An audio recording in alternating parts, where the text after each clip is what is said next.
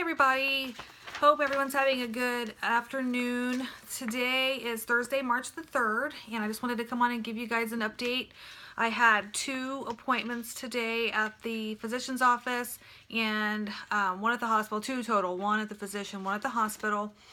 The purpose of this, I want to give you guys kind of an overview of how they do things with my surgeon and my hospital. I've found that everything seems to be so repetitious, it's driving me nuts. I feel like I've given the same information to 5 different people, but it's the same questions over and over and over again. And I'm sure it's because of the different divisions in the hospital, the different departments and everything want to make sure that all the bases are covered. And you know, I get that, but at the same time, good grief, it's so frustrating. And I'm glad today was my last appointments before my surgery. The next time I set foot in that hospital is on the day of my surgery, which is the 22nd of March. So I'm going to tell you guys a little bit about what happened at those appointments today. So if you have to go through something similar, you know what to expect, because honestly, I really didn't know what to expect from either one of them. They were both super simple, nothing to stress about. So I want to go through some of that and just help educate you guys a little bit. So I apologize for the god-awful hairdo here. I'm rocking the little mini ponytail. I barely have enough hair to even worry about putting it in a ponytail, but the weather here, it's rainy, snowy, windy, you name it, we've got it today. And it's 30 degrees, so it's not super cold, but it's just nasty. And I said, you know what, forget it, I'm not even going to bother trying to do anything with it. So sorry. So the first appointment that I had was called a shared medical appointment, and I had no idea what shared medical really meant. But basically what a shared medical appointment means is all of the people that are having surgery in the week that I am, at least I think it's all of them, I'm not 100%, but most of them I think, got together. There was, I think, 7 or 8 patients, and then there was the physician's assistant and the scheduling woman all together in one room. They give you a paper, a consent form that basically says what happens in this appointment stays in this appointment, kind of like a what happens in Vegas stays in Vegas kind of thing. So we're allowed to talk openly about the surgery, any medical conditions that we've got, fears that we've got, concerns. It's really kind of a neat thing. Everybody was pretty open and asking questions. Nothing that I think I really need to recap with you guys, pretty basic, but it was still kind of nice to see the people that are going to be there going through the same thing that I am. I think there was one woman there that might have the same date that I have, but she was one of the more quiet ones, and actually she's wheelchair bound, and I noticed that her right foot has either been amputated or she just doesn't have a right foot, but it was bandaged up, so I'm guessing amputation, which is, you know, I feel bad for her. It's gonna make it even harder, but like I was saying, it was good to be there with all the other patients. So I'm gonna go ahead and get into this because this is gonna be a long video, I think. So I'm gonna go through. They gave us a packet. It's just a PowerPoint slideshow, and I'm just gonna run through this real quick. It's a UC Health Weight Loss Center pre-op education basics, and it's got a what to expect before, during, and after surgery. Before surgery, everybody kind of knows this. Stop smoking. I don't smoke, so it's not an issue for me, but for others it is. It causes pulmonary issues with your surgery. You could have more complications, and obviously the health risks anyway. That and anyone that was taking hormone replacement therapy or birth control pills with estrogen in them, they need to stop those. And you can resume those after your surgery, but you need to be off of those 1 month before the surgery. A question was raised in there in the class, what if you have an IUD or the depot thing that they implant in your arm? If you have those, do those have to be removed? And he said, no, you do not. Anything that can be easily stopped, which is pills, stop, but anything that is surgically implanted, to leave alone. If you do have something that's surgically implanted, you do need to make sure that as soon as you get out of surgery, as soon as you're possibly able, you need to be up and walking, because the concern is blood clots. So walking, walking, walking. Next slide was before surgery, 2 to 3 weeks. Start your pre-op diet. Mine is a 2-week liquid diet that starts next Tuesday. I talked on a previous video. My diet is all shakes and water. I'm not allowed to have popsicles and jello and all this stuff that other people are allowed to have. Mine is all shakes and water, which I'm okay with that. Takes the decision making out of it. Just 5 shakes a day, 5 bottles of water, I'm done.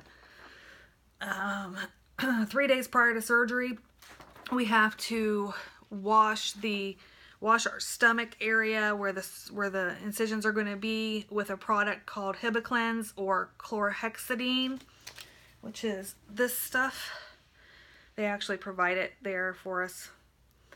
We have to do that once a day for 3 days, and then on the day of surgery when we go in, we have to wash our where our incisions will be.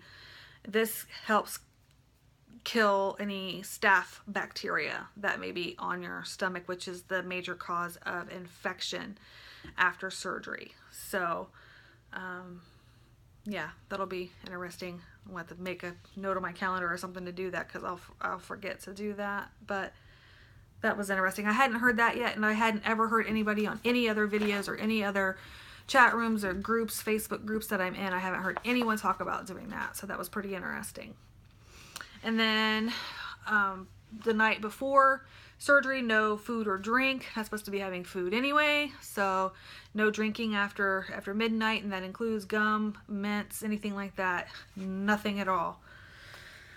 The next section was about medications, stopping medications prior to surgery.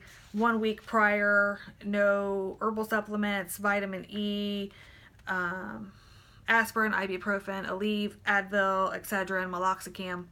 You can take Tylenol. You can even take Tylenol on the day of surgery, and it's okay. 48 hours prior to surgery, glucophage and metformin. You have to be off of that. I'm not on any of those.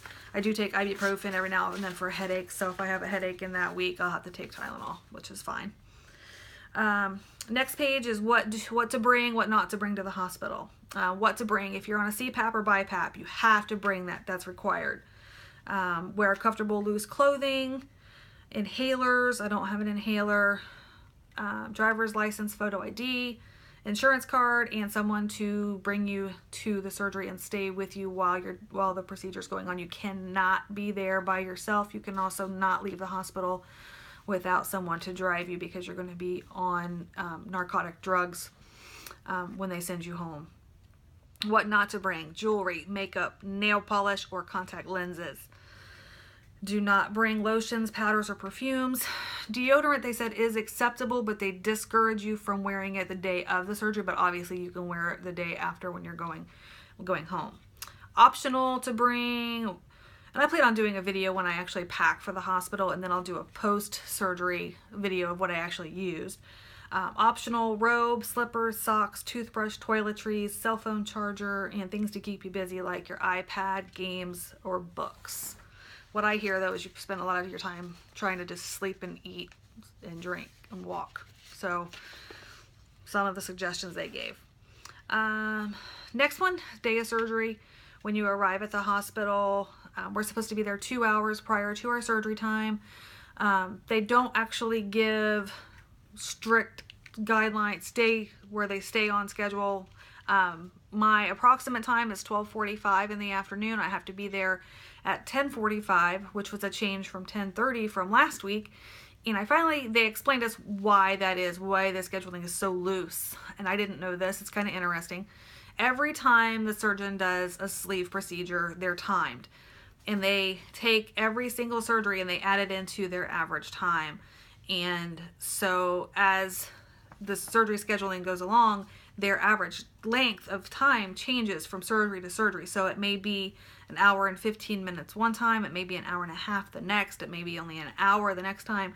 So they have to adjust the schedule up and down according to the average length that the surgery takes. So that's why sometimes you'll see, and it's frustrating, that they tell you to be there in your surgeries at 1 o'clock, but you wind up not actually getting in until 2 o'clock. Well, that's some of the reason why, is that they don't exactly know how long every procedure is going to take. They may run into complications, or it may go much more smoothly than they think. They may find a hiatal hernia and have to go in and fix that, which, you know, that only adds a couple minutes. But every little thing that they have to do takes longer, so it makes sense where they can't guarantee you're going to go into surgery at that specific time. They also said we are a level 2 or level 3 trauma center, at least my hospital is. So if they have someone come in critical condition, like a shooting victim or something like that, and they need the OR, those people are going to get preferential treatment. So, not really preferential treatment, that's a bad way of saying it, but they get prioritized. They're dying when we're not. So what they said is, remember the day of your surgery, that is your day. You will have your surgery that day, but it may not exactly happen at the time that they specify on your paperwork. So, so mine got moved, arrival time 10:45, approximate surgery time 12:45 in the afternoon. Tells you where to park, where to go when you get there. Pretty hospital specific. What they'll do the day of surgery, you'll be escorted. This again is for UC Westchester Hospital, University of Cincinnati, Westchester, and Westchester, Ohio. So this is going to be a little bit different for everyone. It says, first you'll be escorted to a private room, given a hospital gown, check your vital signs, your weight, blood pressure, and temperature, start IV fluids, don't want to get dehydrated, and they'll put the compression stockings on your legs to prevent blood clots and help with circulation. They said they're going to roll out the red carpet for you, which isn't really going to feel like red carpet. It's going to feel like everybody's riding up your butt. It's what it's going to feel like. That you'll meet the nurse, the anesthesiologist, patient care assistant, operating room staff, and the surgeon will come in to see you. So everybody's going to be coming in, and they said they're going to ask you your name and your date of birth about 1,000 times. Just get used to it. Don't take offense to it. They're not quizzing you. They just want to make sure they're operating on the right patient. Makes sense to me. Okay, day of surgery. This is in the operating room. Your bed will be wheeled into the operating room. The temperature is going to be 68 to 70 degrees, so it's going to be cold. You will have heated blankets, though, to help with that. They'll put you on the operating table, and I have to laugh here, and I am not joking. If you can see this, it actually says, they'll put you face up. Well, duh. You're not going to try to operate on my stomach from my back, are you? Ridiculous. Some of the things, I don't know. Anyway, anesthesia will be started as soon as you're placed on the table. You'll also be hooked up to a heart rate monitor. IV fluids continue through the whole thing, and the compression stockings still stay on. Then they also gave a diagram of where the incisions will be approximately. One of the girls in the class that we took said, I had gallbladder surgery. Will they use the same incisions? And they said if they come within a ½ an inch to the left or right of where their measurements fall, they will try to use the original incisions that you already had, but they will not compromise your surgery or your safety for cosmetic reasons. So she may wind up with 5 brand new incision marks, or she may get lucky and they may overlap some. So good question for her, though. That was a good question. After surgery in the recovery room, you'll wake up, they'll monitor you. They said the recovery room in this hospital is like a miniature ICU. They do keep very, very close watch on you, because that time, that initial coming out and waking up is critical. They're going to monitor for pain and nausea and work to reduce, control, or eliminate any nausea, because that's one of the worst things you can experience is any vomiting. They don't want vomiting at all. Discharge. The 3 things he said that will keep you alive are to sip water every 15 minutes, walk every hour, and take big, deep breaths to prevent pneumonia. He said if you do those 3 things, that will save your life. You have to have someone take you home. They will not release you on your own. You have to have somebody to take you home. if you're experiencing any of these, you call the hospital right away. There's a dedicated line to get you right to where you need to be. Shortness of breath, fever greater than 101, rapid heart rate, pus drainage from the incision, redness around the incisions bigger than a dime, persistent vomiting or nausea. You have to call immediately. Post-op care, we have to go back in and see the surgeon 10 to 14 days after. We have to see the behavioral health specialist 30 to 60 days out. 6 months, we see the physician's assistant again. At 6 months again. So 6 weeks, 6 months, 1 year, and then annually. He was telling us a story of a gentleman, 24 years old, had surgery 2 years ago, and has since regained 117 pounds because he stopped coming in for his follow-up visits. It was so sad. I think I almost saw tears in his eyes when he was talking about it, because it's just ridiculous that someone would go through what we put ourselves through. Some people have those 6-month weight loss attempts, then the pre-op diet that you go through, the surgery itself and the recovery, lose the weight and then turn around and regain it because you didn't keep up with your follow-ups. He could have helped keep him back on track, but it was just a really disappointing story. It was really hard to hear that. He also told us a story of a woman who had gone through the 6-month physician's assisted weight loss program. That's hard as heck in itself. Did the 2-week pre-op diet, the liquid diet, came in on the day of surgery, had only lost 1 pound. And they said, "What have you been doing?" And she said, "Okay, I admit I've been eating some." And they said, "Tell us what you've been eating." And she said, "Oh, I've had some popcorn, I've had mashed potatoes, I've had macaroni and cheese, and I've had this and I've had that." And the whole point of that pre-op diet is to shrink your liver to make it small enough to move it out of the way so they can get to your stomach. They said it's kind of like trying to drive with mud on your windshield. You can kind of see and you can kind of make it, but it's a safety issue. So they actually canceled her surgery because of that. Again, one of those things I just can't understand why you would go through.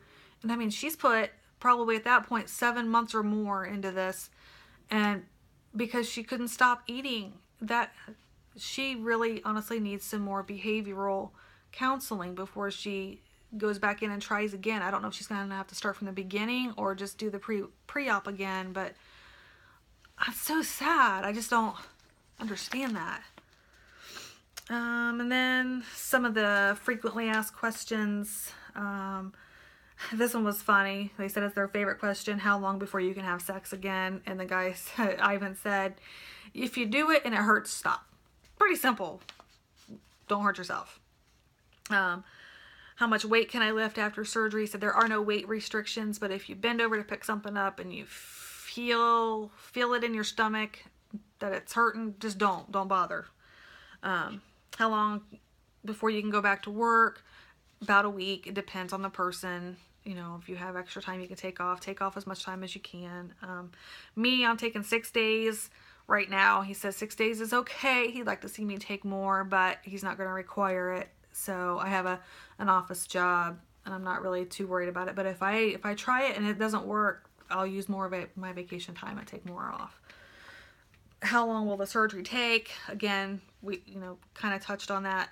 They said an average is about 2 hours, and that's from door to door. That's from going in the door, coming back into the door again in the recovery room. So on average. Will a resident be performing my surgery? The University of Cincinnati is a teaching hospital. This particular hospital has 1 resident right now. So there is a possibility that the resident could be. They need 3 hands to do the surgery because there's 5 incisions. So they need a hand for each one. So they need 3 people. So it'll be a scrub nurse, the doctor, and the resident. But the resident is there to learn. And the sleeve he said it's honestly a boring procedure. We do them all the time. If they've seen them once, they've seen them 100 times. So if there is something else bigger, better going on. Not necessarily better, but something more intriguing going on down the hallway. That's where they're going to be. So it may wind up being another doctor or an additional nurse in there. But either way, there has to be 3 people in there to do the surgery. That's it for this. Really, that one was just kind of a very informal thing. And then he took everyone individually back to his office and asked if we had any questions. And if someone on a group on Facebook had asked about the size of the bougie that they use. The bougie is what they use as a guide as to how much of the stomach to leave. The smallest bougie is it's called a French bougie. The smallest one is a 32. Sorry, I'm slipping off my seat here. The smallest is a 32 and the largest is a 40. And my doctor uses a 40 on everyone, every patient. So they put that tube, that bougie in there, and that gives them an idea of how much stomach to leave. And then they sew over the staple line, so that actually takes up a little bit of that room. So some people worry if they have a 40 that they're not going to lose as much weight because it leaves a bigger stomach. I say I trust my doctor. I'm paying him to do this. I've put my faith in him. So if he thinks it's good and he's had success, then I'm okay with that. So that's that. That's the shared medical appointment. The next appointment that I had was my pre-admission testing. And I had no idea what to expect. No one really ever said what they were going to do. So I went over from the physician's building. I actually had about an hour to kill, so I ran and went shopping for a little bit and came back. You go to the registration desk, they ask you your name and your date of birth again, and they give you an armband, one of the little hospital armband things. I had to take this off. It was itching me to death, but that's so they can scan you into their system and know that they're working on the right patient. And then they took me back and asked me the same 1,000 questions over and over again. Have you ever had any heart conditions, any surgeries?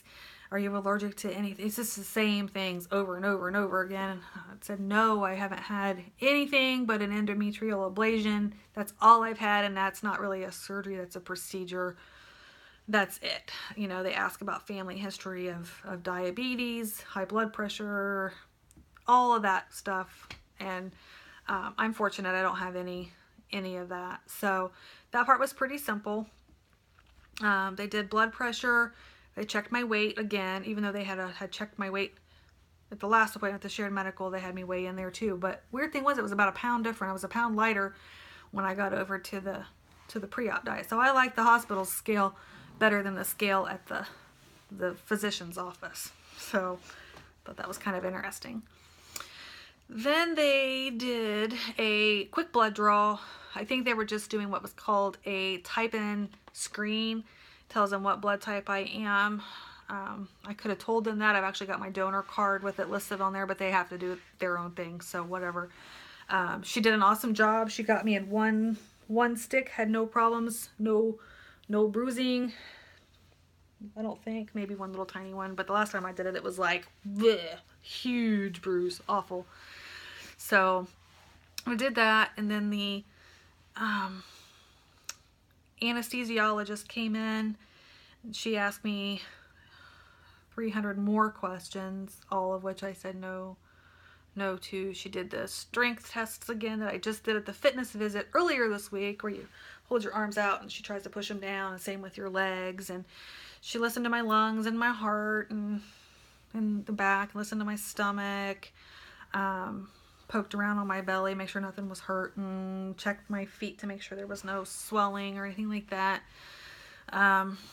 She said everything looked good, so she left, and then the first girl came back in again and went through the day before and day of surgery stuff again. This is why I'm saying it's getting repetitive. She basically said word for word, verbatim, what they said in the prior appointment. And she was the one that actually gave me my fancy schmancy antibacterial soap, though, which she said this stuff does not lather. She said, I actually had a patient one time call me and said, I just got out of the shower and I used the whole daggone bottle and I could not get that stuff to lather up. She said, it does not lather, so don't panic. People do the strangest things sometimes. But, so that was that. I think that was all that we did there. Blood pressure, blood, questions. Yeah, that was all. That was all that we did there. So she said, my phone number is on the bottom of the form. If you have any questions, if you get home and think of anything, just call me. So it's pretty simple. My appointment was at 1 o'clock. I may have gotten in a few minutes early, but not very many. And I was in my car at 1:12. So it was pretty quick. I was pretty impressed. After that, since I took the day off work anyway, I went shopping, grabbed some lunch. Actually, speaking of lunch, this was something else that they gave us that I thought was kind of cool. They gave you a card that's got your name and your surgery date on it. And then on the back, you guys want to read what that says. This basically, if you go out to eat at a restaurant, a lot of restaurants will let you order off of the children's or seniors menu and get the discounted price because you can't hold as much food as a normal person can, which I thought that was pretty cool because I don't want to go out and spend 20 bucks, you know, at a restaurant and not be able to eat any of it. I mean, I could still bring it all home and munch on it, you know, whatever, but I thought that was kind of neat. So I'm gonna, I don't know if you got to read all of it, but I'm gonna put that in my car and just keep it in there for when we go out to eat. Obviously way after my surgery, I'm not allowed to have any real food till the second month, and that's puree, so it'd be like soups and squishy vegetables and stuff. But so after that, then I went shopping. I've been trying to kind of wrap up getting everything that I'm going to need for at least getting through my pre-op diet. I've got everything, and I wanted to get everything ready for the hospital. I'm a prepper, I'm a planner, so I want to make sure I've got everything. I was thinking about shoes. Coming home from the hospital, I don't want to have to mess with shoelaces and stuff like that. And I was saying something in front of my son, and he said, well, I said I want something to just slip on. He said, well, why don't you just wear your slippers? And I thought, you know, I could, but if it's wet outside, I don't want to ruin my slippers. So I was looking for a pair of tennis shoes that you could just slip on. They used to be really big a couple of years ago. Everybody had the slip-on tennis shoes where there's no back, because I don't want to have to bend over and squish my stomach, because tying my shoes right now is one of those things that's hard. So I went to the Skechers store. We have a Skechers outlet, and I found these that I can just slip on, just a plain gray. They had them in black too, but they just slip on. They were 30 bucks, but I can wear them after the surgery, no problem. So those were kind of cool. That'll save me from having to bend over and mess with all. I can just slip them on and go, and they're outdoor shoes, so it won't be any problem to walk in the parking lot. It is March here. My surgery is in March. Sorry, rocking the boat there. So I don't know what the weather's going to be like. It could be soaking wet, or it could be 75 degrees and beautiful the day of my surgery, or coming home. Who knows? So that was the Skechers store. Then I also stopped at Kohl's. I have a gift card that I got from work over Christmas time, and we don't have a Kohl's where I live, so when I get around where there's a Kohl's at, sometimes it's nice to stop. And I was wandering around. I was trying to find those shoes, and they didn't have anything. And I wound up over in Housewares, and I really just need to stop going there, because I thought, oh, I want that, I want that, I want that. I wound up only buying 4 little things. They're all the same things. But I've heard people talking about utensils, using smaller utensils to take smaller bites. I found some little plastic ones at Kroger, or local grocery store, the other day. But then I found these two. These are little appetizer forks and spoons. If you could see, they're pretty small. I mean, compared to my finger, they're tiny. But that way I don't want to cheapen this experience. The plastic ones are fine, whatever. I can take those along with me and throw them away, at work and whatever. But these were, I wouldn't have normally bought these, but since I had that gift card, it wasn't my own money anyway. These were $2 a piece, but these are nice. I mean, these are nicer than the silverware that I have here in the house. So, I bought those. I got 2 of each. I figured it's just me using them, so I don't need a whole lot. I can keep up with my dishes pretty good, as long as these don't wind up in the garbage disposal. We had a casualty yesterday. My husband was sitting on the couch filing off where the garbage disposal got one of the spoons. But so that was my day pretty much. Everything went really well. I'm to the point now where I'm really ready to just get this done. All the fun stuff is over now. This is probably going to be other than getting through the initial approval and getting a surgery date, this is probably going to be the hardest part for me. Today's Thursday. Sorry, rocking again. Daggone. So sorry. Today's Thursday, so I've got Friday, Saturday, Sunday, and Monday of regular days. So there's going to be some eating going on. We have birthdays that we're celebrating this weekend. My sister's birthday was at the end of January. Her husband's birthday was in February, and my husband's birthday is next week. So we're celebrating all 3 of those together at a Mexican restaurant that we always go to when we do this. So there will be some Mexican food, which means there will be margaritas, which at this point, really, who cares? I'm going to eat what I want to eat these next 4 days, 4.5, including the rest of today. But so we'll be doing that, and then next Tuesday I start my liquid diet, and it's all downhill from there. They said basically if you can make it through the first 3 to 4 days, then your body kind of adjusts and says, oh wait, okay, so this is what we're going to have to work with. This is the way it's going to be. Then it starts to metabolize and starts to use what you're feeding it instead of constantly craving more and wanting more. So she said by then, whatever kind of fatigue and headaches that you're getting should go away, and then the other 10 days or so should be easier. That's what I'm hoping anyway. Hoping for that. I think that's all I've got for you guys today. I will check in probably once during the liquid diet, and then I will check in again the night that I pack for the hospital, so I can show you what I plan to take with me. And then I'll try to do a couple short videos actually at the hospital. I know those seem to be the ones that everybody wants to see. I know that's the ones that I've enjoyed the most. I loved watching Killing Fat Amy with VSG.